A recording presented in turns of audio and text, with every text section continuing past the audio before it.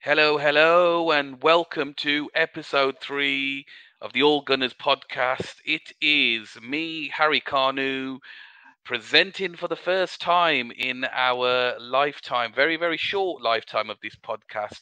But listen, I just want to bring in our panel today, and I am absolutely excited, just per the Twitter announcement earlier, that we have the legendary, the one and only Graham Brooks, also known to be the main tactical guy on ATFV. Graham, how are we, my friend?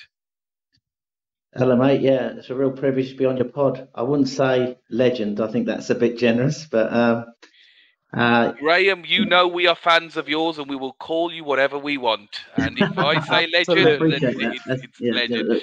Harry said it's great to be on your pod, and I'm looking forward to chatting, breaking down everything Arsenal with you tonight. Thanks for the invite, guys. Thank you, Graham. And listen, we wouldn't be All Gunners if we didn't have our very own, also legendary, but not so much legendary, our own Zed. How are we doing, Zed?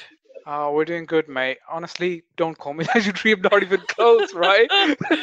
we've got Graham here, right? He's the main man. He's the guest today, right? We are in awe. We are in awe. We're fans. We've got to keep you on your best behaviour tonight, so we've got to give you some uplift, haven't we, Zed? Yeah. Yeah, you know what? Keep me on my toes. That's it. Exactly. Thanks, Zed. And listen, I want to say, it's the first time that I'm presenting this, so I hope it goes well, because it's my first time doing this. But I thought, well, let's give it a go. Mate, you're gonna smash it. Don't worry. You've gone off to a great start. Just the intro of Graham has got me floored. You're it, mate. Well, let's not keep you all hanging, because Graham's time is very, very precious. And look, Graham, as we do on all of our shows, and just a reminder to our audience, is that this is a very open, loose show. We talk about Arsenal, everything Arsenal, absolutely everything and anything Arsenal. But what we want to do is we want to open this up to as many people as possible. Now, you're a well-known guy on the YouTube scene. The first that certainly I identified of you, I was blown away really by just the way that you'd come out of Arsenal games on AFTV and just blow it away, literally, with the tactical insight. And I'd think to myself, do you know what? That's absolutely right. Exactly how he said it there is exactly how I saw that. But the way you articulated things, Graham, was brilliant. And I just want to start by asking you, as we ask all of our guests that will be coming on, and you are our first guest as well, so it's we're privileged to have you, is how did you get into Arsenal? How long have you been a Gunner? Was it a family connection? Were you forced into it? Tell us about how you got into being Arsenal. Been an Arsenal fan, Harry, for about 50 years now. Wow. And the reason was my dad. My dad was a massive Arsenal fan, who originally lived in London and moved down to Kent. And I was born in Maidstone. But Dad always kept his love for Arsenal. They weren't very rich, my mum and dad, but my dad took me to Highbury in 1970-71. I think it was the season of the double, and I was absolutely hooked at the marble halls of Highbury. My first game, I can remember him selling peanuts. He bought me a packet of peanuts. I can remember the shirts. I was in love with the shirts from the start. And just my first experience of going to Arsenal overwhelmed me. And it was drummed into my dad, really. We didn't go very often. As I say, he didn't have a lot of money, but started following the team. And my love of Arsenal grew from there. I mean, I'll be honest with you guys, I'm more a cricketer than a footballer. I played in the Kent League for 25 years. Really? I never knew that, Graham. Yeah, so I was a cricketer, right? And I was also a captain of a cricket club. So because of that, I suppose, because I was always tactically into cricket, yes, it's sort of like, that's really why tactically, I suppose, I'm interested in football as well. I must admit, in the early days, I wasn't so much tactically into football. I loved my club. Arsenal's the love of my life, really, even though I'm more a cricket fan than a football fan. But Arsenal has been the love of my life, and I've been fortunate I've been able to pass that love on to my son, Cameron, who we shared wonderful memories when he was growing up, from when he was 9 or 10 to the age of 20 up to the pandemic, really. He hasn't been so much since, but we had 10, 11 wonderful years sharing Arsenal together, and they are memories I'll take with me for the rest of my life. So the love of Arsenal for me came from my dad. I've been fortunate to pass it on to my son. First season I followed the club, we won the double, which was fantastic. To actually be at Wembley, which he got me a ticket for that game when Charlie George scored Wow. the winner. One of my great memories. I remember Charlie George scoring the goal past Ray Clements. I don't know if you're a younger audience might not remember it. If they look it up on YouTube, they'll see him hit a right foot shot right in the corner past Ray Clements, and then he literally lay on his back, and the team come and picked him up. I was so enthused with that. I practiced it in the playground when I went back to school. Ripped a few school jackets, which my parents weren't too happy about, sort of laying on the ground. But, so my love for Arsenal came from them. I can remember in '72 I cried when we lost the Leeds in the following cup final. I got so upset. But my love for Arsenal has been there all along, and obviously I started going regularly when I was older. Up until I got married, really, I was going virtually every home game and a lot of away games. Obviously, didn't go so much when I got married, although I was still obviously massively in love with the club and went when I could. And then, of course, when we moved to the Emirates, my son came along, and then we started going together. So, but in answer to your question, the love of Arsenal came from my father. That's interesting, because we've all got different stories, but it just reminded me of Zed when we initially did our intros and how we got into Arsenal, and you can Yeah. find that on episode 1. You were cricket as well, weren't you, Zed, Yeah, initially? absolutely. Yeah. So I was very much into my cricket as well. I wasn't even actually into football. It wasn't until I got cornered in, people asking me, as I said in episode 1, like, what team do you support? We're talking about football, not cricket. And I couldn't run away. So, and it was just Arsenal. And that was it. An It interesting was connection as boring. well that Graham, you said that you because cricket is a very tactical game. I mean, I love cricket as well, to be fair. So we've got 3 cricket lovers on, but you're absolutely right. But Zed similarly is into the tactics as well. We're non-stop talking tactics, aren't we? Yeah. I think it's just a part of the game, isn't it? In cricket, you're very much every ball. There's a tactic behind that ball, right? And the field sets, the position of the bat, the ball you're gonna pull, where you're gonna pitch it, the pace, slow ball, fast ball. So it's very tactical, and every moment of it is tactical. That's the beauty of Test match cricket, right? Yeah. And that's what I like, and that's why when I looked into football, when I got into football, that's why my love was for stats, for the tactics as well. I mean, I have to say, Graham, that I nearly fell off my chair when you told me you've been support. So you're over 50 years old. What are you eating, mate? Because you look, I could not even tell that you were 50 full stop, mate. What are you, Well, how I've are just you celebrated living? my 60th birthday, Harry. Wow. Whoa. I tell you what, Zed, if we're looking like that at 60, right, we're doing something right. Can I Mate, just I say would have that won the lottery. yeah, can I just say that the beauty about it is that I was born on Christmas Day '61, which was 7 months after Tottenham last won the league title. They've never won the league title in my lifetime, and I always joke that I hope to get off the planet before they win it again. So I was, I love the banter about Tottenham. So people who know me know that I love the banter about Love Tottenham it. Hotspur. But Love it. I am 60 years old, and I'm starting to feel it. You might think I might not look it. I probably don't look it on screen, but if you saw me up close, my wife would say I look every inch of 60. Well, not every inch, but every mark of No, 60. no, no. And I certainly feel it at times, I have to say. I believe you, but you definitely need to share later offline the secrets of what you have for breakfast every day, my friend, because you're looking well, camera or no camera. So Graham, we know you, as said in the intro, we know you from in the main, um, AFTV, Arsenal Fan TV. I initially, I'm sure Zed did too, saw you on your initial fan cams, and we've always been fans. We've been blown away. We know you do some other shows as well, don't you? You do the Tactical Insight show on AFTV, same old Arsenal, and a bit of Lee Judges. Yeah, that's right. That's correct. Yeah. Think things have kind of blown up for you though, haven't they, since you were recognised on AFTV? What we want to know is just a little bit around how what happened that first instant, that you were on AFTV, how you're identified, etc., because it's fascinating for me. Yeah, I think actually the thing is I didn't originally want to go on AFTV. That is true. What happened was uh, 2013 we signed Mesut Ozil, Hmm. and me and my son were going to the game, which was his first match at home. I think he played the previous week at Sunderland, and we won that game, and he was outstanding that match. So it was his first home game. Can't remember who it was against, but there was a German TV company actually outside the ground, and me and my son had been in the armory. I think I bought him one of his 20 or 30 Arsenal tops. I think I bought him over the years.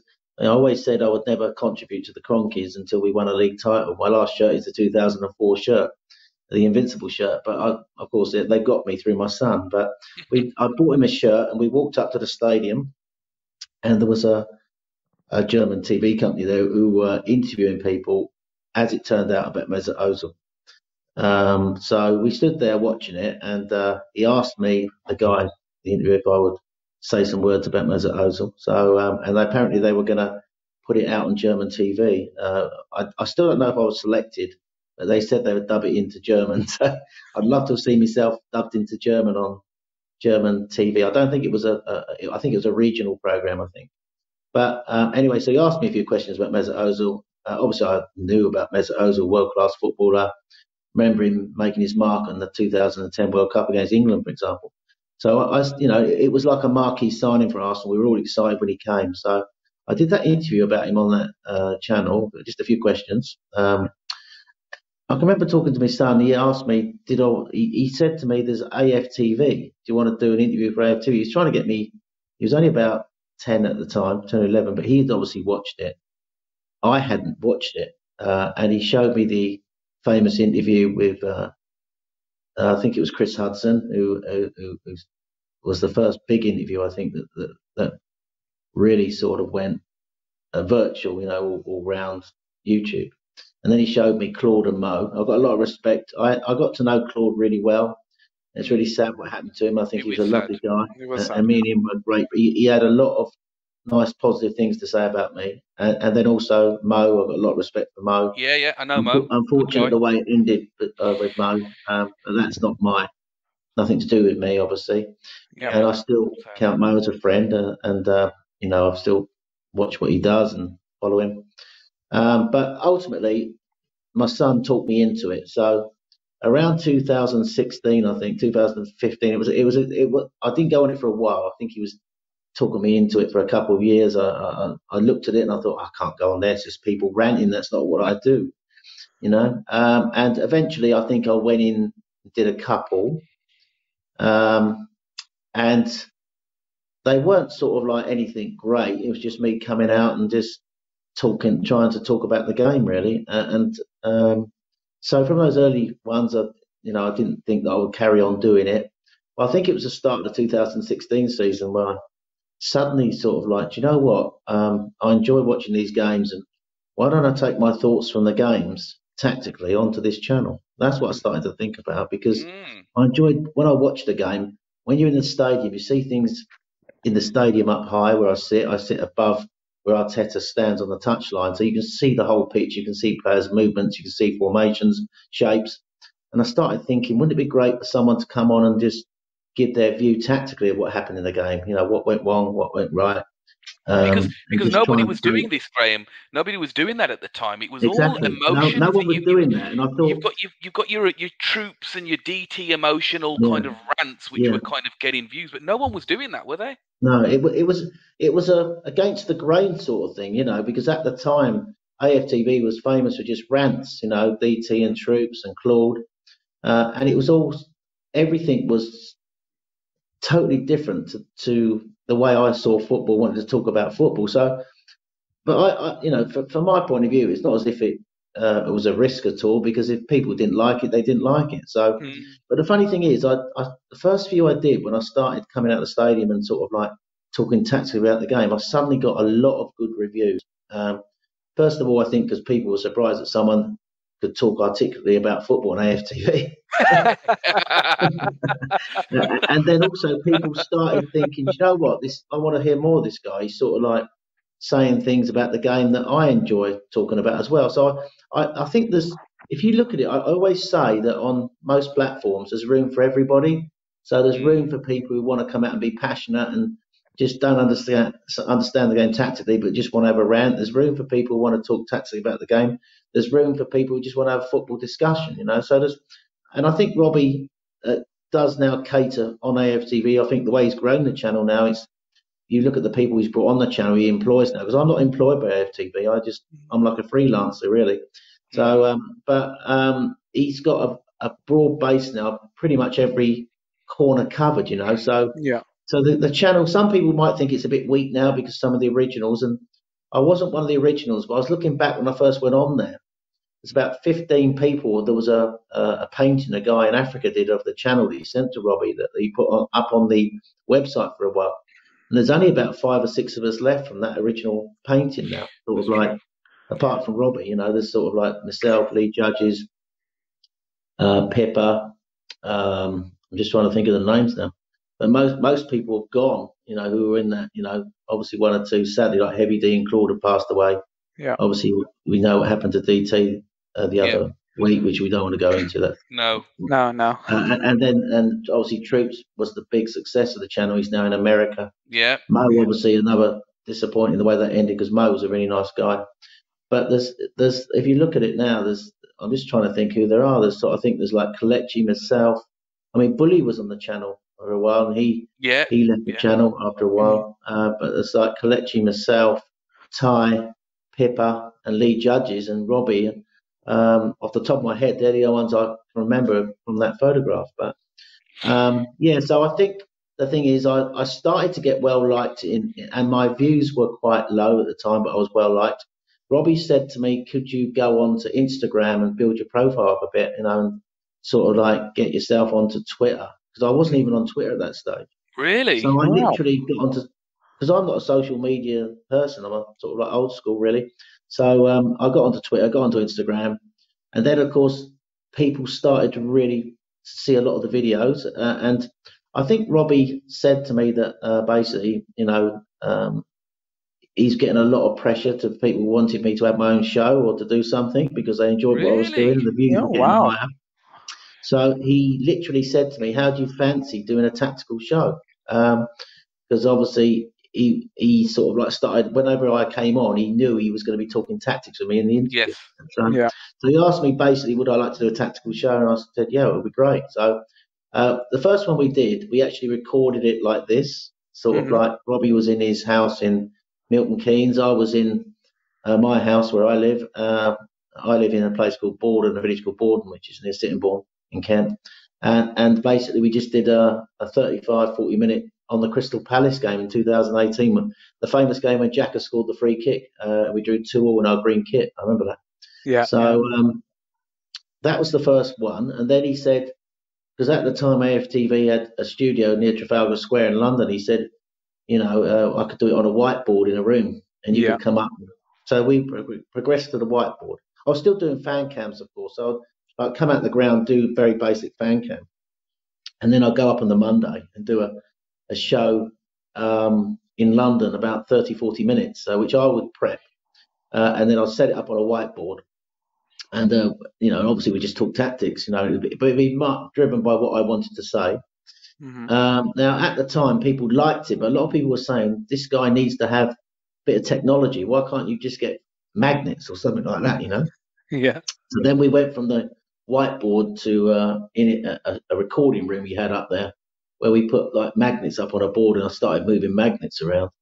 And then there was a cry for technology. So basically, then we went to the technology of using like a tactical iPad on a computer, I which you remember put up. that. Yeah. Yeah. Yeah, so that was the first one. So we started doing that, and then unfortunately, just as we started doing that, the pandemic came along, and Yeah. as a Yeah. result of that, we stopped it. And then by then, obviously, what happened to me personally was my mum was coming to the end of her life, so I sort of like, and there was no football to go to anyway, so I was looking after my mum. By then, Robbie had sort of like revamped the channel, brought along one or two younger faces to freshen it up, like Cecil and James, who've come along and done really well on the channel.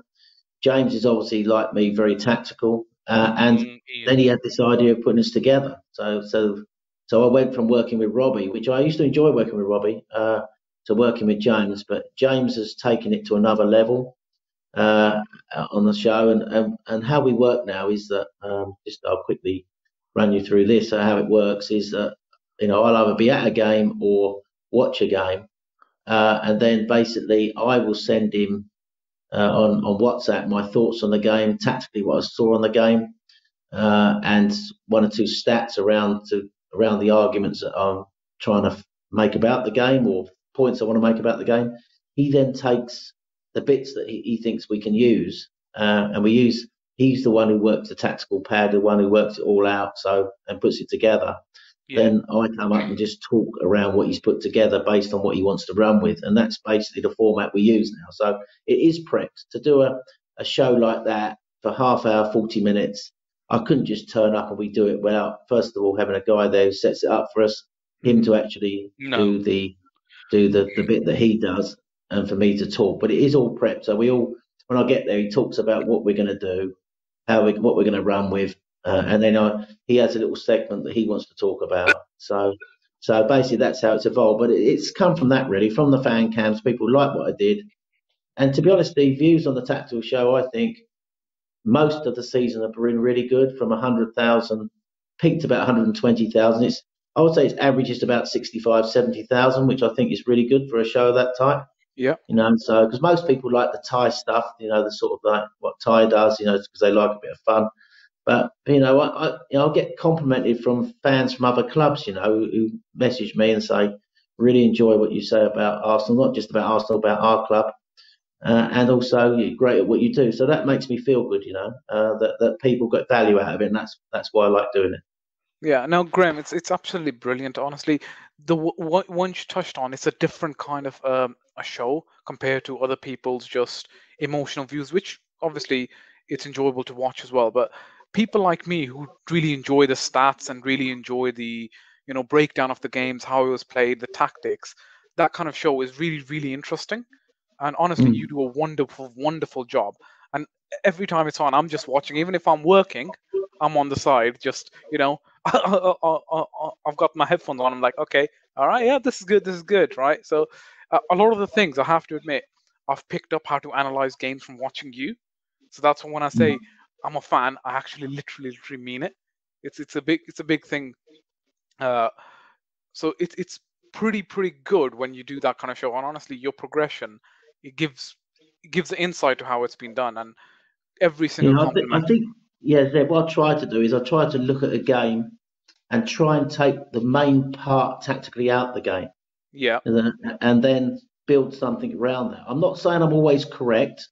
When I did the last tactical show against Burnley, the way yeah, I sort of analysed the Burnley game, the way I thought our problem was the midfield, the single pivot. I thought yes, Lokonga yeah, yeah, had struggled in that game, and also obviously we struggled with Lacazette's role of having to come deep to build the play from midfield. yeah, But one or two guys who messaged me disagreed with me, which is fine. I've got no problem with somebody having a point of view, because at the end of the day, I'm only seeing it from how I see it. I'm not saying I get everything right.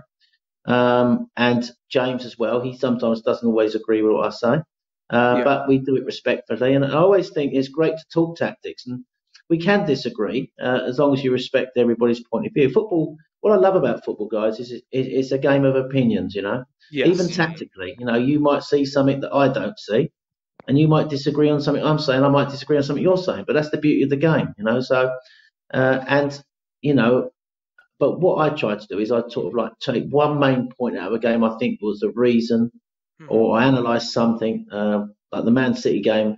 I analysed the way that we stopped Man City building up with Rodri from the back, yeah, and the way we sort of pressed on, and the way we pressed on stopped them from building up, and we forced them to go long to Mahrez and Sterling a lot in those games. And we had players like Tomiyasu who could win those duels all day long. I thought that was a crucial part of the game, so I focused on it. A bit like Burnley, I focused on the way that Arsenal tried to build up through Lokonga and the way yeah, why it didn't work. So and I do think we've had troubles this year sometimes with low block teams, but that's what I try to do, and then we build it up around that. I try to make these shows entertaining with James. So what we do is hmm, we have a lot of pictures as well, a lot of stats yeah, and a lot of we try to develop things around it to make it as interesting as we can. I mean, it it provides was context. It provides context for someone watching the video. It's not just numbers being chucked at. That's one of the beauties of your show, is that you mm, get context of all the stats and what you're talking about on screen. So, because when you speak some stats, doesn't necessarily mean that people follow it. no.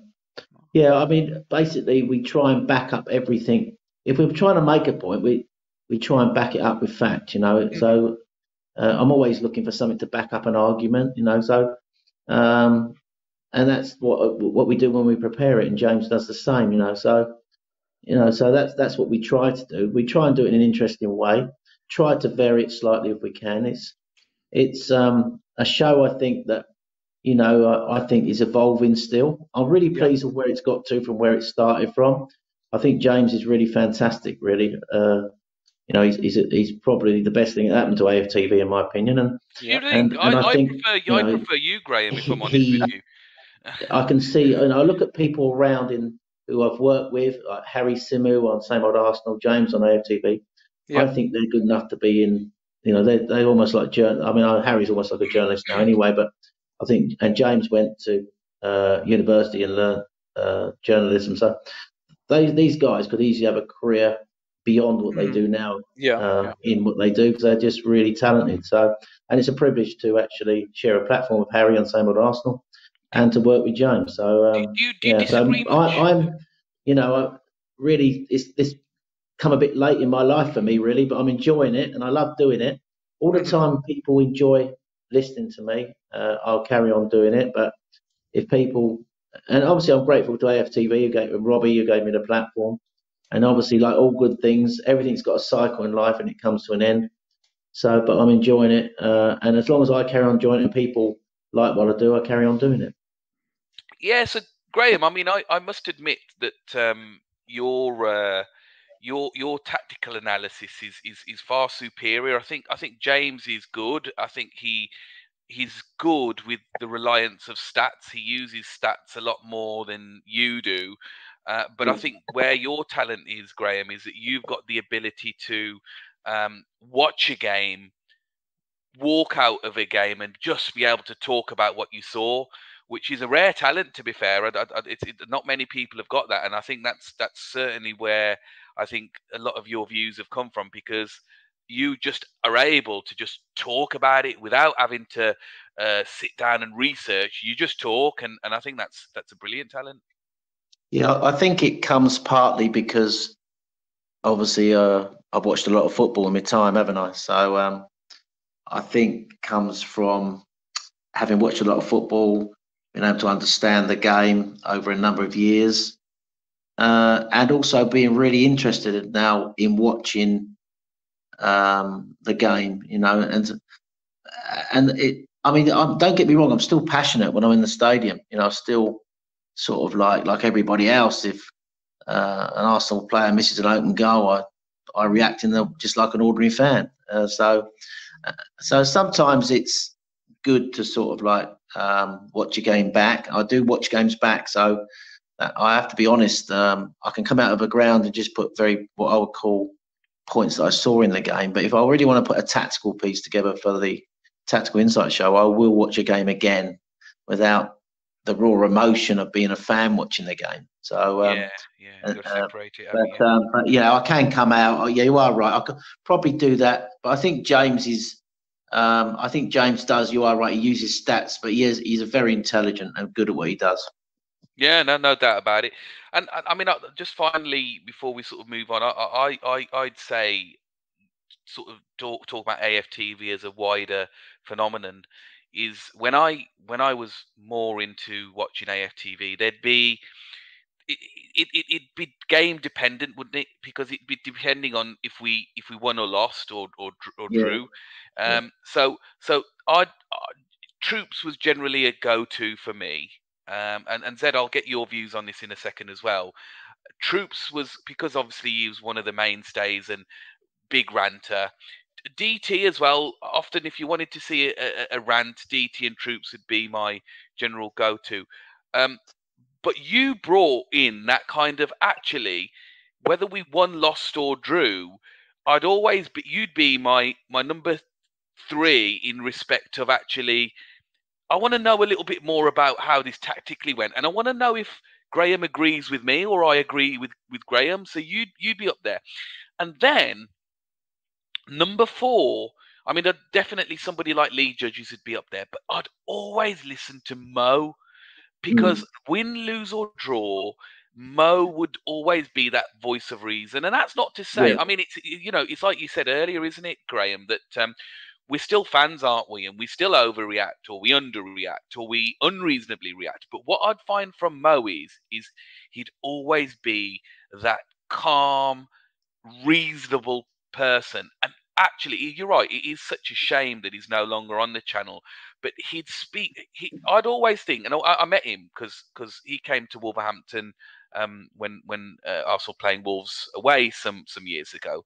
And I said to him, I said, "Do you know something, Mo? I always listen to your clips because you're the voice of reason on AFTV." And do you know what he said to me? He goes, I bet, mate. I bet you say that to everybody, all of them. I says no. And Turkish is another one actually. Turkish, those 4 or 5 people are generally, but you brought a new element to it because it wasn't about rants. It wasn't about, oh gosh, we lost. It's Kroenke's out or Wenger out at the time or Arteta or whatever. But it was always about actually. I do, especially when we won. I'd really want to educate myself on how we won. And so I thank you for that, Graham. Zed, what about you? I mean, I know I probably have watched more AFTV than you have. I know you're a little bit of a closet fan over the years, but where's Graham? where's Graham fitting for you? So I think I have watched, to be fair, a lot of AFTV. For me, it wasn't more the reactions.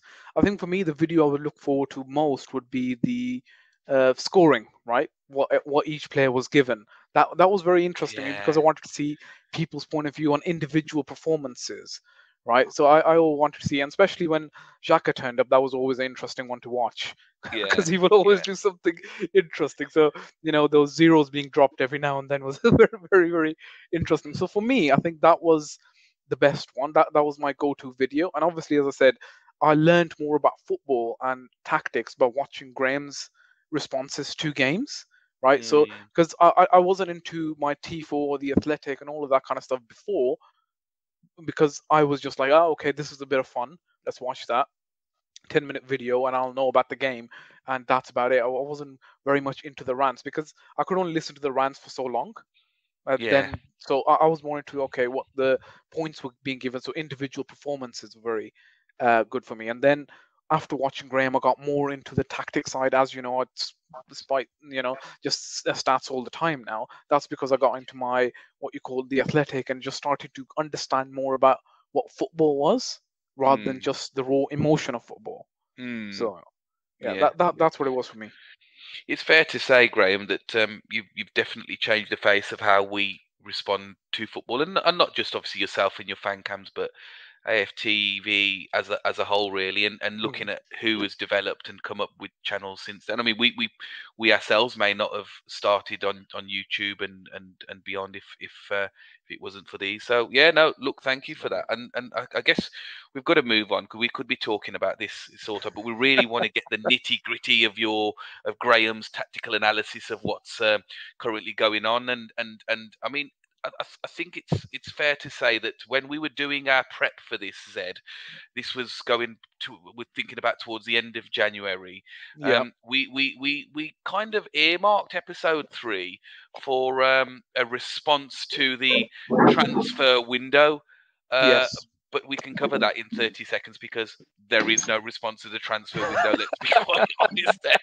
There was no significant or anything that we can talk about in terms of outgoing, so we won't even need to cover the transfer window on this pod until the next window opens. But one significant exit, because I think it's fair to say that this transfer window was used as a clear out, and it's fair to say Yeah. that there's quite a few names that had been cleared out, but the name that would strike probably the most significant movement out is the name of Pierre-Emerick Aubameyang.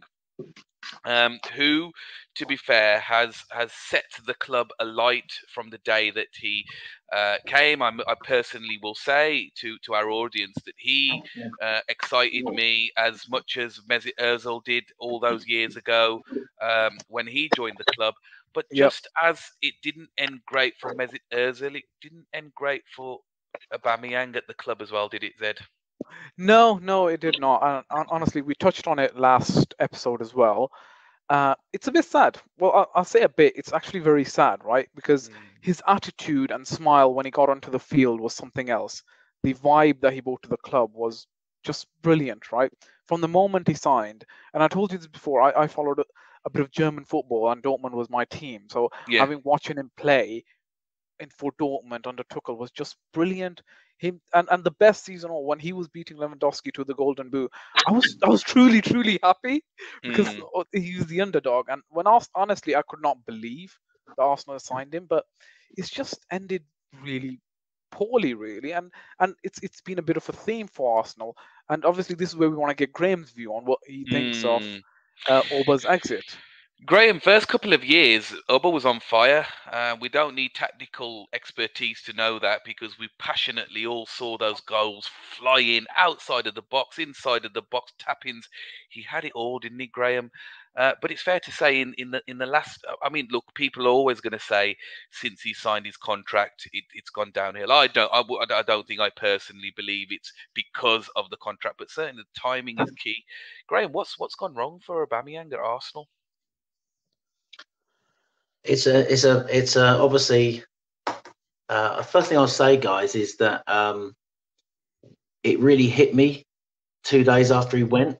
I remember sort of waking up and thinking, God, he's actually gone. And it really, although he hadn't been part of the team since December the 6th, to lose a player, albeit I know he's on the wane, but still a top forward in my eyes, who give me so much pleasure as an Arsenal fan. And I can think of two instances that really will, I mean, there's so many, but the goal against Tottenham in the North London derby. You beat me to it, Graham. You beat me to it.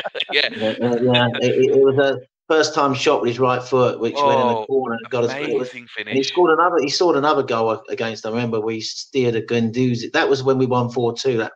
That great day. And the other one we steered a Guendouzi pass in the net against Tottenham. It helps your cause, of course, if you score against Tottenham as an Arsenal fan. And obviously, he won us the FA Cup. Whatever you say, he gave Arteta his first trophy. The goals in the semi-final against Man City and the two in the final. So, wonderful memories. I think, where did it go wrong for Pierre-Emerick Aubameyang? I think he suffered really through the problems we had as a team. I think the problem was in moving to the system that Arteta moved to. I think was at the expense of the abilities that Aubameyang had. That he had to change the way he played, and work back more in a defensive sort of like position, because he obviously. And I'll compare it to what I can say is, if you think back to when Emery was in charge. Remember, Aubameyang was Wenger's last ever signing, and he started scoring goals for fun when he first came along. I was there when he scored his opening goal against Everton. But what Emery did is he fitted the team in around Lacazette and Aubameyang. So there's a key difference here. I think that year, 18-19, they had something like 71 goal involvements. I forget the numbers. That's goals and assists between them in that season. It was quite phenomenal. They both had great seasons. I might be wrong with the numbers, but I know it was high. So that's where the team was at that stage. But the problem was, although we were scoring goals, we were conceding big chances and shots at goal. And so when Emery eventually lost the dressing room and went, I think the team, which was built around Lacazette and Aubameyang, which obviously were the two assets in the team, the crown jewels, you would say. But Arteta wanted to change it. He wanted to stop teams from having shots at our goal. He wanted to coach us more in the way we played out from the back, the way we pressed from the front. And I know Emery had always hinted at going in that direction as well. But I think Arteta obviously brought more to it, and I think that came at the expense of Pierre-Emerick Aubameyang. And ultimately, Aubameyang's a player who likes to play on the shoulder, who likes to play in behind, and likes to be played through. And I know Odegaard is good at doing that, but I think the team evolved away from the way Pierre-Emerick Aubameyang plays. And so as a result, that's why we saw a dip in his numbers. I also think he wasn't helped by the fact that in that third season, pandemic came along and Arsenal were playing to empty stadiums, because he plays with a smile on his face. He plays the stadiums, doesn't he? He loves interacting with the fans, and he didn't have that. So I think that affected him as well. I think ultimately he became a victim of the way Arsenal wanted to change in the way they played. And I think Martinelli does more now from that left-hand side than he probably could. And that's the position I think Arteta wanted to play him.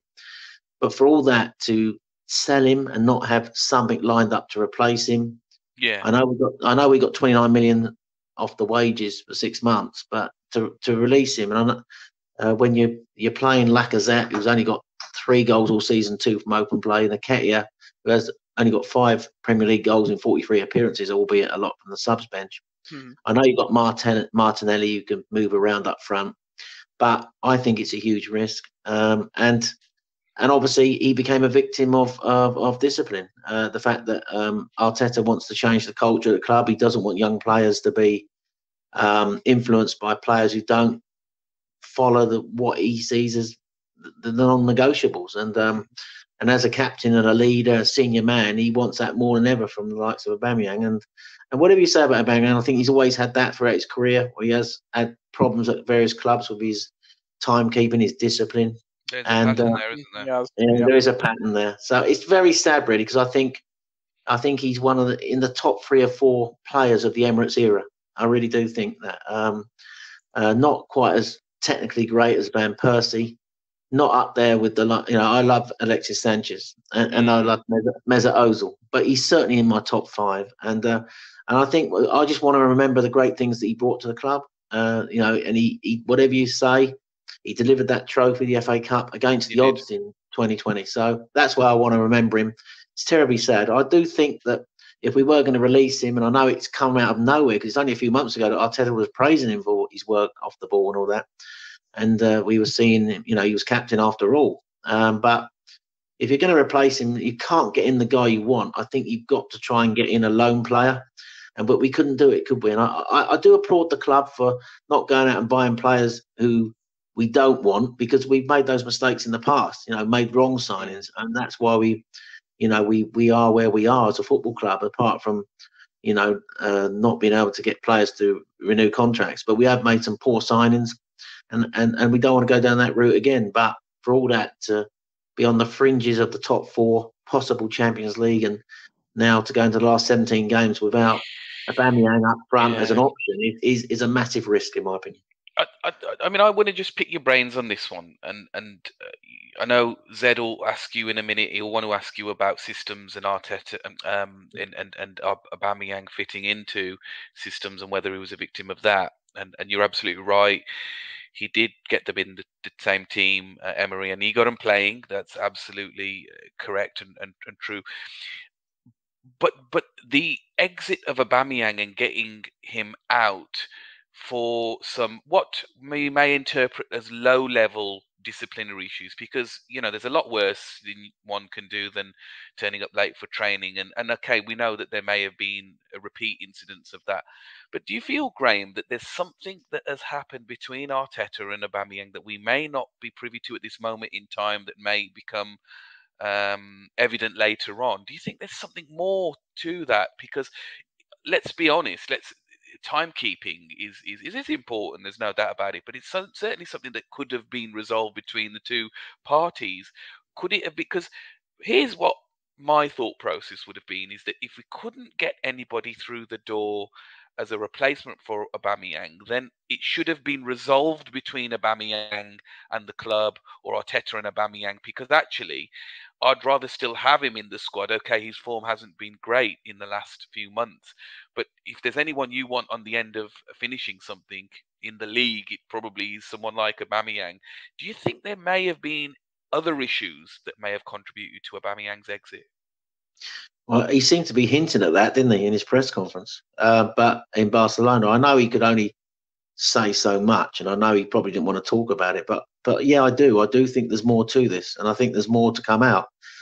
People are saying that it'll come out in the Amazon documentary. I think people need to understand that those Amazon documentaries, for all that, are edited, and the club have a say in what is released. So I don't think you will find out from that. But I do think there's more to it than just this. I agree with you. I don't think timekeeping alone is enough to actually warrant bombing someone out the club. And I know he came back late from France, and might have. And I think there was at the time, I know there was speculation that there was a bit of COVID around the club at the time. Did he bring it back from France or something? I don't know. But even if he didn't, the fact that we were in a COVID sort of situation, the club would have taken a grim view of somebody breaking that protocol in a bubble that would have come back in and possibly brought something in, or risked bringing something back in, let me say. So that's possible. That could have been part of it. But I do think they've had a general falling out. And the thing that worries me about Arteta, and as much as I'll say this now, I'm not a massive Arteta in or an Arteta out. I tend to sort of like judge football beyond that sort of way of looking at football. It does worry me the way that when he falls out with someone or there's something happening, he tends to bomb them. He doesn't. His man management isn't. I'm not saying it's not good enough, but he just doesn't want to resolve anything, because in life you can't just keep throwing everything away. It's a bit like in your house. If you, everybody sort of like, the generation I come from, and walk of life I walk in, you can't just keep throwing everything away and replacing it. You can't afford everything. So you have to... he's never patched up, Graham. He's never patched up, has he? Let's be honest. If we go down the list, if you look at Guendouzi, he's never patched up with Guendouzi when there were opportunity. Who else was there? Ainsley Maitland-Niles. There's some belief out there that he may have been sent out because of the post on Instagram. There's been issues with Saliba. I mean, we hope that one gets patched up, because we bloody well need him next season. Who else is there? There's Lucas Torreira. We don't know what's happened with Lucas Torreira as well. And I think the Torreira one is more to do with the fact he can't settle in this country. I think more than out. But I do agree. I do think what you're saying there is a valid point, and what we've already been talking about. He does seem to sort of like, when he falls out with people, he doesn't seem to want to. Or whether he possesses the man management skills, he just doesn't want to. Whether it's inexperience, whether it's because they're, in Auba's case, he's a big player, and maybe doesn't like dealing with bigger players. I don't really know, being an experienced manager. But he has got a history of sort of like falling out with people and then not wanting to resolve the issue. He tends to bomb them out of there, and that's what he's done here. I think there's more to it than meets the eye, and I think it will come out eventually. But yeah, I agree with you. There's more to it than just timekeeping. Yeah, I think he's fallen out hard with players. I think Ozil was the other example as well. Ozil was the other example, where a big player on big wages, who initially you could get stuff out of, but he just completely dropped him. Obviously, Guendouzi has been another one. Then you've got plenty of players. I mean, once he decides a player is not fit for his system or doesn't get what he wants, even if he signed the player, he just doesn't play them. I think Pablo Mari is a good example. Arteta signed Pablo Mari and then just played him a couple of times. He didn't live up to what he was expecting, from what I can see from the outside. Obviously, there may be other things going on, and it's completely gone. And now he's been farmed out, and I'm pretty sure he's not gonna be incorporated back into the team. So I think on that, I think that's a good point you make. But I think this season probably not the season to have judged it by, bearing in mind that we're not in Europe. And also, we went out in the third round of the FA Cup. Yeah. And I know we went to the semis of the Carabao Cup, but there hasn't been the game time for a lot of players who have been on the fringes. So if you look at those players he's now loaned out or got rid of, except Aubameyang, of course, since the Man City defeat back in August when we lost 5-0, I think of the 5 or 6 players who've gone over, including Chambers, who went to Villa. I think I'm right in saying I don't think anybody apart from Maitland-Niles has played has football. started a game. Yeah. The rest, there might have been a few sub appearances, but I think most of them haven't even played at all. So the ones No, they haven't no. even been part of the squad. But the Mari thing is a slightly separate thing. We're talking about Auba obviously falling out Yeah, with yeah. him. Falling And, out. Yeah. I think that, but you are right. There's players who once they don't seem to be what he wants, he doesn't play them. But I He think he's doesn't got a play them now. bit of an excuse this season not to have played them because there simply hasn't been the games. No, I mean there has been some chances where he's played Ben White in every single game where he could have probably used a rest, where he could have brought Yeah, in Murray. But Graham, I want to ask you a question about now the players yeah, that he has, right? The players that he has at the club now at his disposal. What yeah, is the best system fit for that? Is he going to continue to play Laka through the middle, yeah, and that's it for the rest of the season, or are we yeah. going to see some innovation? I think that you can pretty much work out what the best Arsenal 11 is going to be.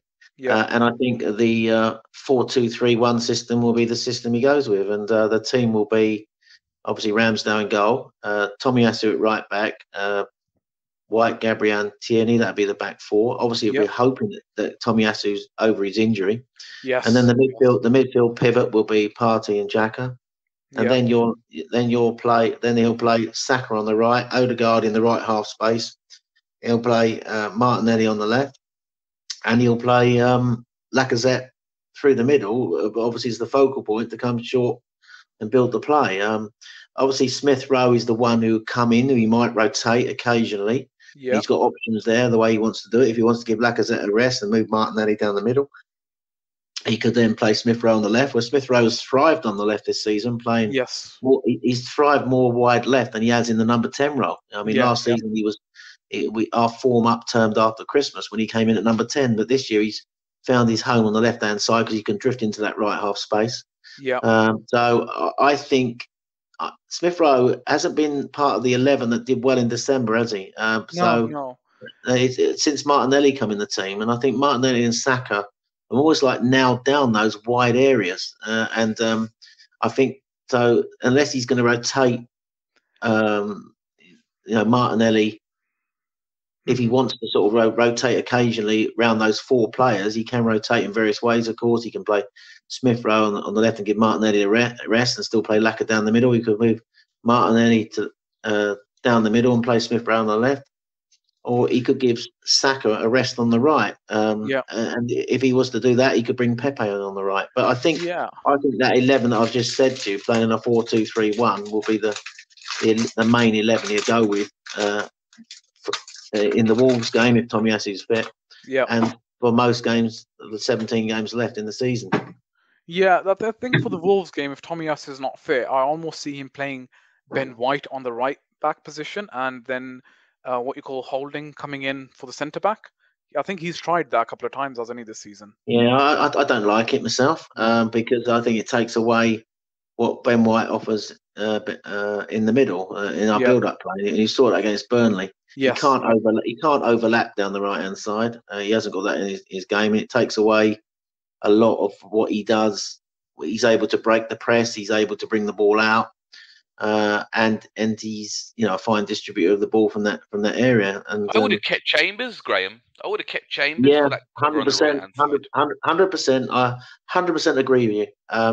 I would have kept Chambers as well, and I don't understand the rationale there because Cedric is not as good. The only thing I know about Cedric is he's on a longer contract, whether that and Chambers was coming to the end of his contract. I don't know if Yes. that influenced the thought process, but they could get a bit of money for Chambers. I think Chambers wasn't bad at right back last year. But I think Tomiyasu is the most underrated, unsung hero of our team this year Agree. Agree. Absolutely. Yeah. because what Agree. he offers the team has enabled other players to go and be what they can be, and he's up there with his numbers. He's just so sure, isn't he? He's so solid.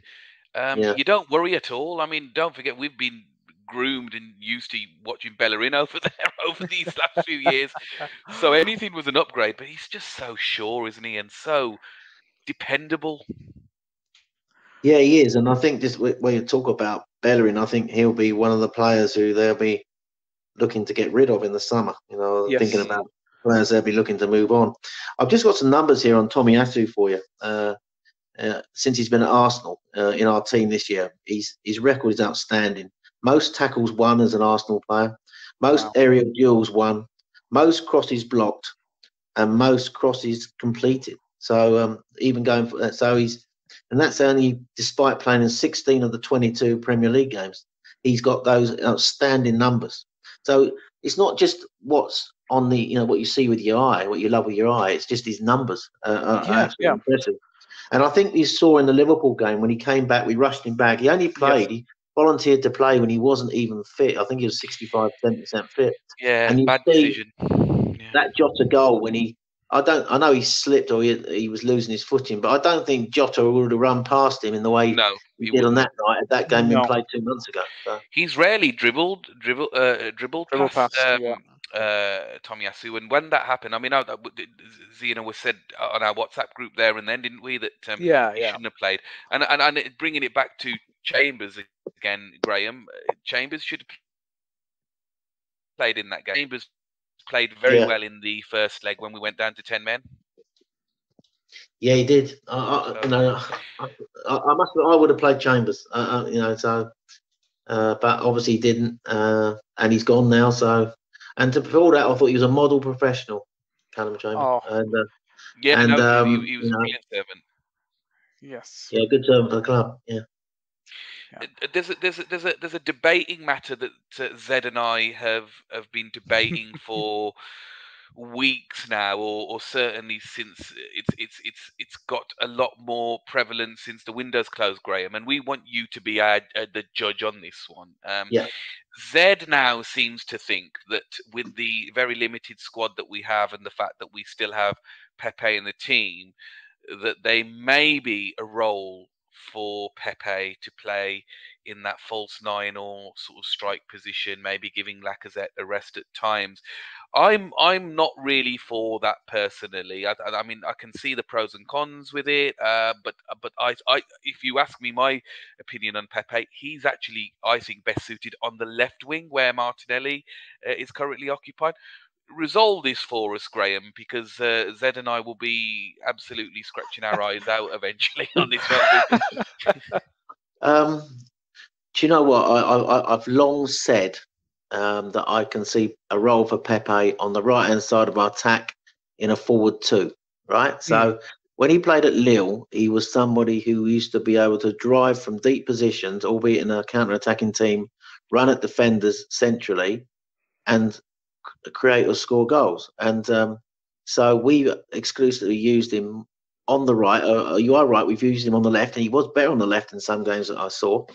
But when he's on the right, he's very predictable. You know he's going to come in on his left foot, and whenever, but he's slow when he gets the ball, and a lot of players get round him, and we don't seem to move the ball quick enough, and it comes back inside a lot.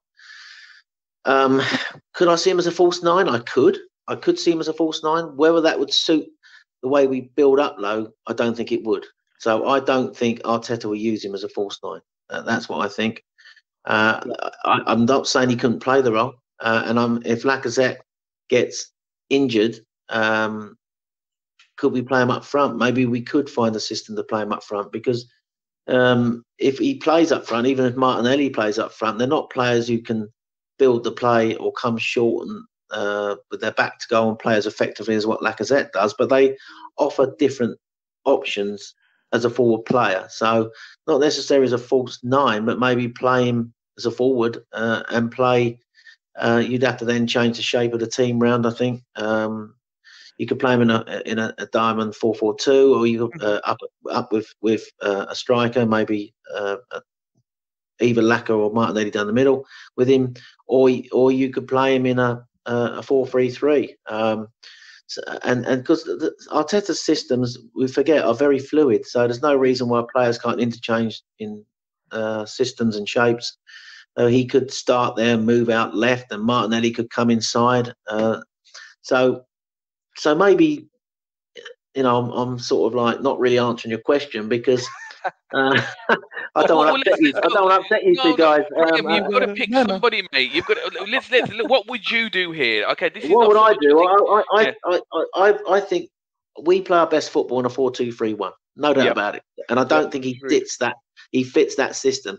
So you're almost like praying that we can get through the season with Lacazette, really. And I think if he doesn't have Lacazette, I can see maybe him playing Nketiah there instead of Pepe. And I think if he brings Pepe in, I think it'll be on in the wide areas, either more or less give Saka a rest, or if Saka's injured, or maybe play him out on the left and then move Martinelli down the middle if he's going to move anyone down the middle. So I don't see him doing that. But we're not really a counter-attacking team, although we have played counter-attack against the bigger teams at times during the season.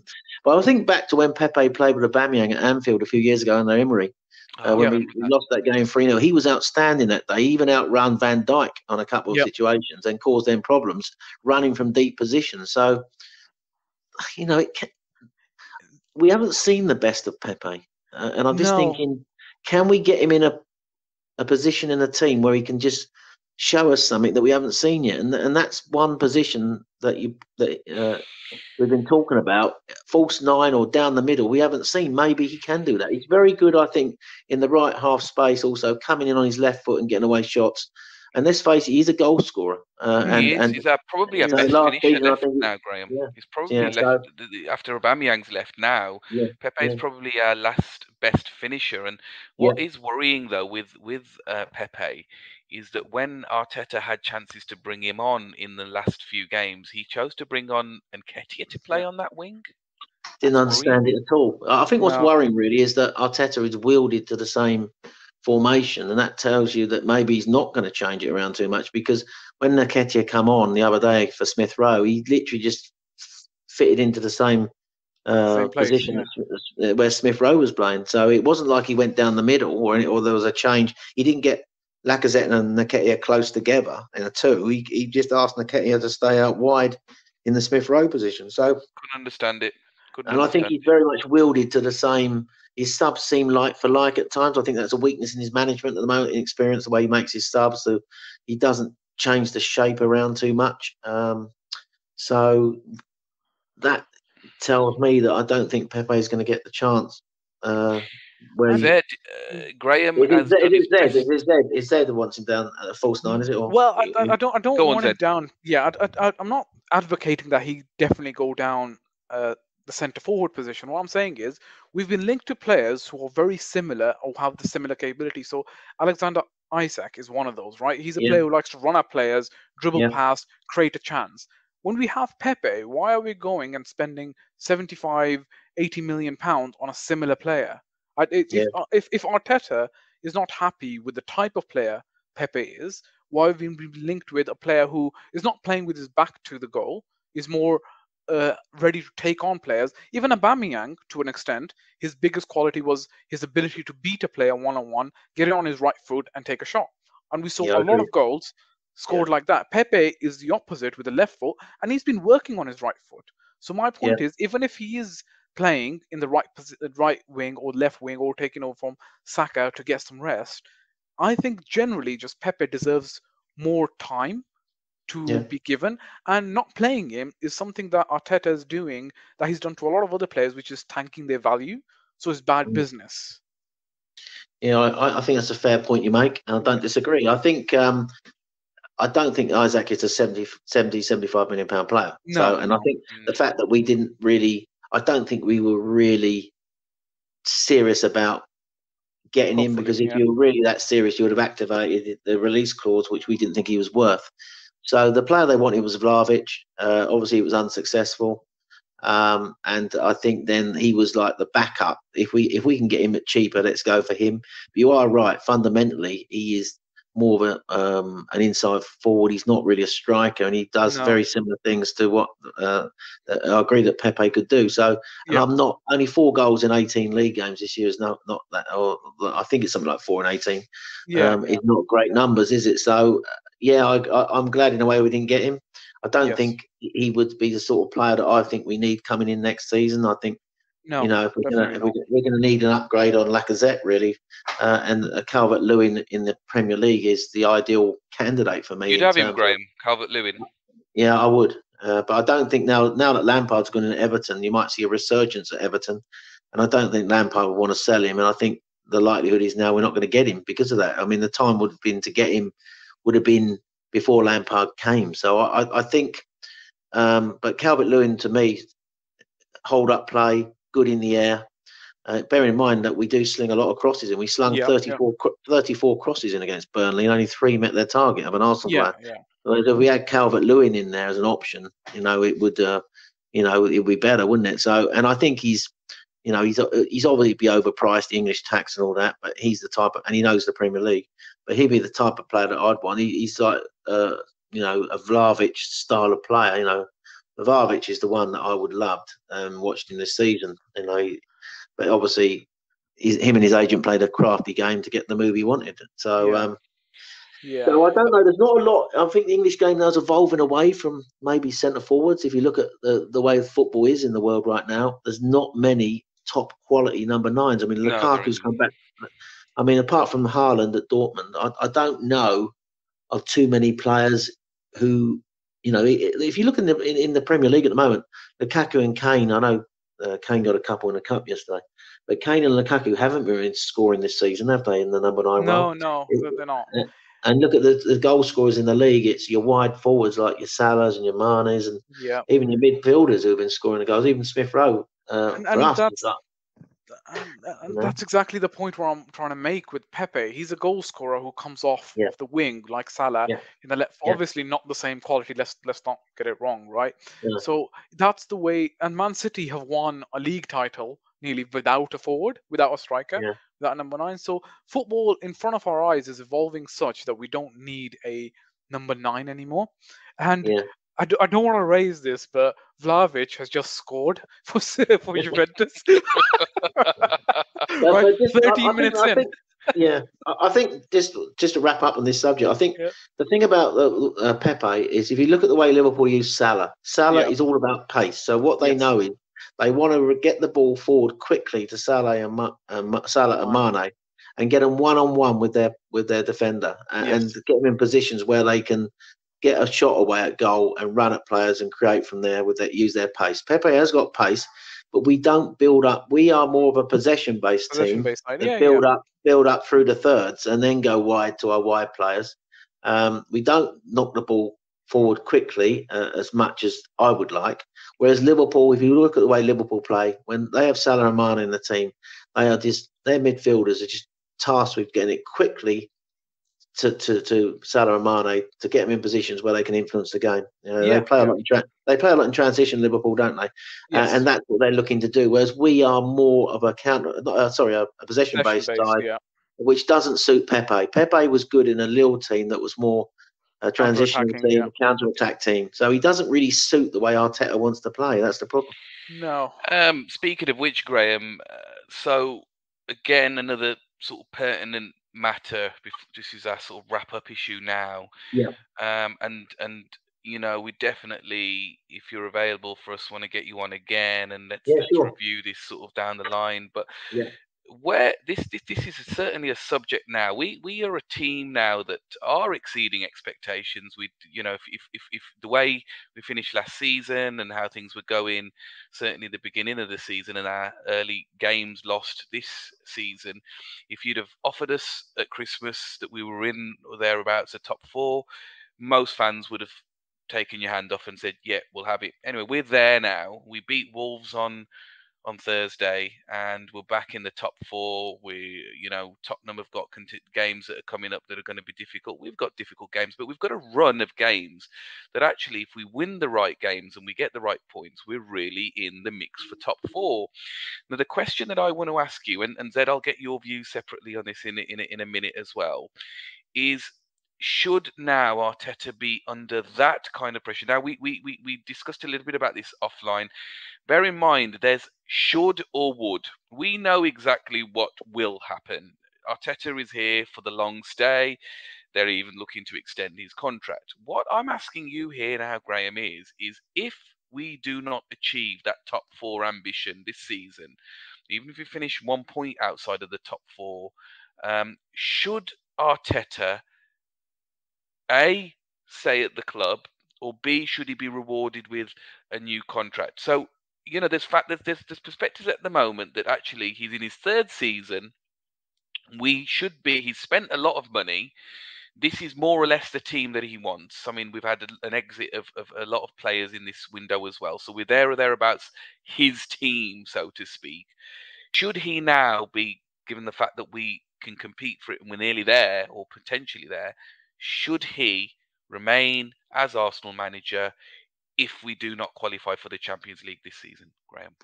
Before I answer that question, if I'd said to you at the start of the season where you thought Arsenal would finish this season, where would you have said? Gosh, I knew you were going to ask me that, Graham. I thought we would finish this season in the European places, but certainly not in the top four. Right. So that in a way is what I thought. When I looked at the start of the season, I honestly believed that Liverpool, Man City and Chelsea would be competing for the title. Chelsea, because they'd made those signings. Obviously, it hasn't worked out for Chelsea, although they're not totally out of it, but I don't think they're going to compete for the title. I think it's between Man City and Liverpool. I expect Man City to win the league. I think Liverpool will finish second. Chelsea will finish third. That's the top three, and they are on a different level to the rest of the league. Yeah. Now, I expected Man United, who've got a great squad with great players, with the additions they made. They brought in Ronaldo, Sancho, Varane, on top of all those good players they had. It looked to me at the start of the season they would be in the top four, right? But they have been so poor this year that they've opened the door that is leading to this sort of debate we're having now around whether Arsenal should get top four. At the start of the season, we have not got the fourth best. We've not got one of the four best squads in the league. We have got no depth in our squad, even less depth in our squad now. But I didn't expect us to get top four. So if he doesn't get top four, albeit the door was ajar, and so you could argue that because that's ajar, because we haven't had European football, it's not unreasonable to expect top four. If he doesn't quite get it, I don't think he should go. If we're talking about should he go, will he go? I don't think he will go because, as I've said to you when we were talking before we came on air tonight, I think they're so wielded to him. I think he's here for the long haul. I do, unless it goes absolutely horribly wrong, which I don't think it will. So I don't think we'll get top four. I'll be honest, it's a chance. I don't expect us to get top four. And that's just, I didn't expect it pre-season. I don't expect it now after what's happened in this window. I think we've left ourselves now in a position where everything's got to go terribly right for us to get it now. Bearing in mind we're up against a resurgent Man United, albeit they went out the cup on Friday, and Tottenham now got Conte. So, and even then, you've got, I mean, West Ham and Wolves have impressed me this year at times. So they're going to be knocking on the door with us. So where do I think we are? I agree with you. I think we are. I expected us to get fifth or sixth. Sixth is the absolute minimum requirement. I would have thought for Arsenal this season, which is an improvement on last season. We need to be back in Europe. We need to be back in the Champions League, really, a club the size of Arsenal. But I think we've downed our expectations. And let me explain to your subscribers and yourselves why I think that. Because what they've done now is they've literally bought into young players for the future. So when they did away with all the experienced heads, as he's been clearing them out, and we've decided to get the deadwood out, he literally went out and bought young players. If you look at our team, we are like the youngest team. I think he's put out the youngest team in the league at times this season. So we are a young team now, young squad. So with that comes I think you have to accept that there's going to be inconsistencies, and you can't expect it as big a club as Arsenal are to just get back in the Champions League straight away. I think it's a building process. So a lot of your people who listen to this won't like to hear that, but I think that's what the club, the direction the club decided to take, albeit they made some good signings in the window back in August. But so I suspect that I think we'll finish in the top six. So is that good enough for Arsenal Football Club? It's not. Should he get a new contract for that? Absolutely not. Should he be sacked? If he was at any other club but Arsenal, he would be. And that's the fact. We don't act like a big club. And the reason we're in that position, in my opinion, is because for years we've allowed the club to stagnate, and that's not all his fault or Edo's fault. And so I think you have to give him cut him a bit of slack around that. But that's just what I feel. I absolutely agree with you, Graham. I think the expectation at the start of the season was not to finish in top four, so he shouldn't be judged Yeah. to be on top four, right? If he makes it, honestly, one of the best things he's ever done. That would be Mm, equivalent, right, to FA Cup for me, essentially, because we haven't I been in the agree. Champions Yeah. League for so long, and the revenue that will bring the club, it will allow it to grow. Yeah. I 100% agree with you on the fact that he's built a team for the future. So Mhm. for me, if he gets into Europe, I think that's a good season. That's a good season for Arsenal. A run in the Carabao Cup semi-final, which I think we left ourselves short on that on ourselves. There was no one to blame but Arsenal Football Club for that loss because Yeah. Liverpool were there for the taking. They had players away. So Yeah. I think anything sixth to fifth is brilliant, and Europa League obviously the best, but even Conference League I would say fine. I think the club will stick with him for at least another 2 seasons. Give him time to build his squad, this group of players who are all under 23s, to grow Yeah. and get to their peak so they can see what they can do. But yeah, it has to be a long-term project. Arsenal aren't the football club who, whether they have the money or not have the money, they're not going to spend 100 million on a player, and they've spent uh, big on players before and it's not worked out for them, so they're going in a different strategy, different transfer Yeah. strategy I, and I, I policy. do think I do think this summer is absolutely massive, though, because I Yes, think Mm, yes, absolutely. you will see a lot of these loan deals. People will go. Mari will be gone. Bellerin will be Yes. gone. Yeah, I think 100%. Leno and Runason will be gone. Um, and I think there's four off the top of my head. I think there'll be more that will be gone. I think Torreira will be gone. I think Gunduzi Torreira will will be be gone. gone. Possibly Maitland-Niles will even be gone. Maintenance Uh, will be gone as well. I think there's about 100 million that they yeah, probably will looking to bring in. Or that's what the yeah, rough estimate of all the players, yeah. including Mavropanos, who's in Stuttgart Yeah, right he's the now, other right? one. Yeah, He's the other Mavropanos. one. Yeah, yeah. Mavropanos, who's But, he's boosted his value as well. So all of yeah, these players going will give him a bigger war chest, yeah. plus whatever he has on top to Yes. get a player to get his Yeah. players. But I think what he's going to need now, they've left themselves in a position now where they're going to need to spend big on a striker and also get a Yes, quality number two striker, and also number two they need striker. to Yeah. strengthen central midfield. That's off straight away. So there's a lot hinging on the summer window. My only worry is if they don't get Europe, and it's by no means absolutely nailed on guaranteed. If you think that the Yes, of top, course. if there's Man United, Tottenham, Arsenal, West Ham, even Wolves. And there's only three European positions up the grabs: one in the Champions League and two in Europa. I know you got that European Conference, but that's just. I mean, I'd rather not be in that, to be fair. Yeah. But the reality is, if you don't get a European, either absolute limit the Europa when Hmm. you're trying to attract players in the summer, and this is the risk when they didn't do the business Now. now. Yeah. mm, I know it's notoriously difficult to get players in January, although we have done it in the past. In fact, Aubameyang came in January, of course. Yep. But Yep. the danger is if we were to fall away and finish outside the top six, which is not beyond the bounds of impossibility. no. I don't expect it, but it could happen, of course. If we didn't, then you're struggling to attract the players, and it's all right. Arteta saying when you knock the door, it's a different knock when it's Arsenal. I think most players now want to play in the Champions League or at least in Europe, and you Yep. don't get the caliber of players you want unless you're in European competition, and that's the risk. And so I just hope and pray that basically the main players in this squad can stay fit and carry us over the line. The problem is Lacazette coming to the end of his contract. Whether he's going to be able to stay fit and do it. He's not scoring the goals that we would like, but he offers something to the team.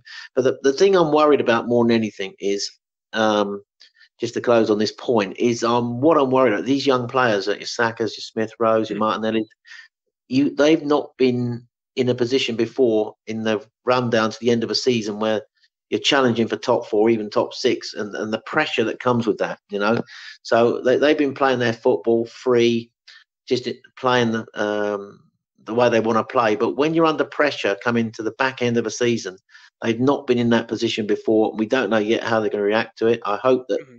Lacazette and some of those senior players have let us down during the season, but they can guide them through that, because that is a massive pressure on these players. You forget Saka's only 20 years old. Yeah. People Mm, Yeah. forget that. I mean, my son's the same age. So, and my fear is if we don't suddenly in the next couple of years get this together, will Saka, Martinelli, and Smith Rowe, albeit they're hell in two of those young lads, will they want to commit their futures to a club who probably can't give them the standard of football and the Very good trophies point. that they want in their Yeah. career?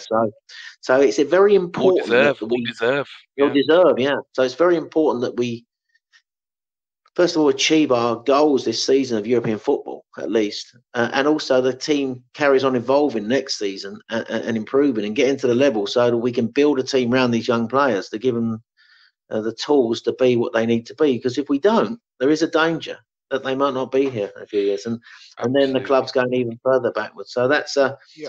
a sobering thought to sort of like round up on the conversation on this, isn't it? No. But Yeah. Amazing point there, I Graham. think just round it all up. I think if he gets a new contract, I'll be not too happy with that. I don't think he deserves one. I think they were doing it because they heard of interest from Man City, but I think Guardiola's not leaving now. From what you've taken or pick and choose the bit of gossip you hear on social media at times. But I think they were trying to nail him down, worried that City might be coming in a year's time if Guardiola went. But I think he's here for the long haul anyway. I don't think we ever got the squad to get top four. We're not in the top four squads in the country. I think we are certainly should be in the top six. And if he doesn't get, that's a minimum requirement for me. And it's an improvement on last year, which buys him a bit more time. A bit like the FA Cup win bought him time. And I think next year is a real crucial year for me. And it starts in the summer, getting the players in that we need. Yep. Thanks, Graham. No, you're absolutely right. I think we're all on the same page with that one. I think it's fair to say that Arteta will probably still be Arsenal manager by the time we reach your age, Graham. So, yeah. Graham, listen, mate. It has been amazing talking to you. We could go on for hours and hours. We definitely want to get you on again, my friend. If you could lend us some more time. I'll commit to come back once a month, you guys, if that's okay with you guys. That would be brilliant. Of course, mate. Of course. I mean, what we've from what we've covered today, listening to Graham, his insight, his connection to AFTV and how that all started, to your deep technical analysis and where we're going to go, the team. It's been fascinating, guys. And look, we do hope that Graham plugs us as well and helps grow the channel as well. That'd be brilliant, Graham, if you could do that for us. Yeah, cool. Yeah, you got my word on that, mate. Zed, final words from you? Oh, mate, I would just like to thank Graham. Honestly, it's been a pleasure talking to you, Graham. Honestly, you've been my inspiration, and talking to you, I don't want to be fangirling here, but honestly, it's been a pleasure talking to you. And as Harry says, I can go on for hours and hours talking just Arsenal with you. Thank you very much for coming on. No, it's been a real privilege and a pleasure, and it means a lot that I'm the first guest on your pod. I wish you guys all the best with it. I will try and grow it for you, and maybe you get lead judges or one or two guys I know to come on occasionally. I'll get them to maybe. They are all welcome, Graham. All welcome. Yeah. If you could talk to them, that would be brilliant. Yeah. I appreciate that, Graham. Thank you very much, Okay, guys. yeah, it's been a real pleasure. Just finishing, real pleasure. I say thanks for inviting me on. And definitely be plugging it for you guys. And as I say, great luck with the channel. And it's been a real pleasure to talk to you both. And I've really enjoyed it. So thank you very much. Thank you very much, Graham. Thank you. Guys, I've been Harry Carney. You can catch me on Harry Carnu, Harry_Carnu at Twitter. Zed, do you want to plug your own Twitter? Yeah, you can catch me on Zed at the Old Gunners Podcast, but with the letters, so TAGP. So Z_TAGP. Graham? Well, obviously, when I'm not on AFTV, same with Arsenal and League Judges, my Twitter handle is GrahamB195. I follow back all Arsenal fans. I love engaging with Arsenal fans. So GrahamB195, you always find me at, and always be a pleasure to talk Arsenal with. I love talking to Arsenal fans. I didn't go on AFTV for fame and fortune or anything like that. I just went on there really to engage with Arsenal fans around the world and talk about our great club. And I'm always looking to make new friends, even at my age. And I think I've made 2 tonight. So yeah, thanks a lot, guys. Oh, thank you, Graham. Thank you very much. Thank you, Graham. Thank you, everybody, for listening. We'll catch you on episode 4 next week. Take care and stay safe. Goodbye.